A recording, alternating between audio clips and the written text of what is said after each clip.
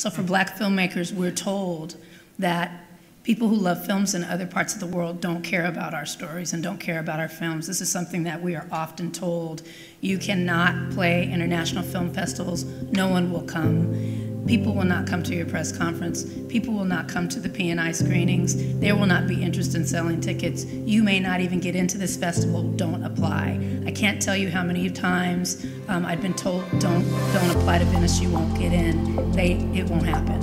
And this year it happened. Something happened that hadn't happened in 8 decades before, an African-American woman in competition. And so we know that that is, thank you.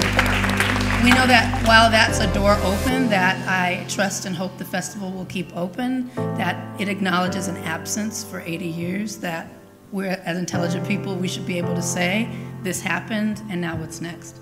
But the only way to be able to combat those ideas of, you can't do this, they're not interested in you, is to go out and do it.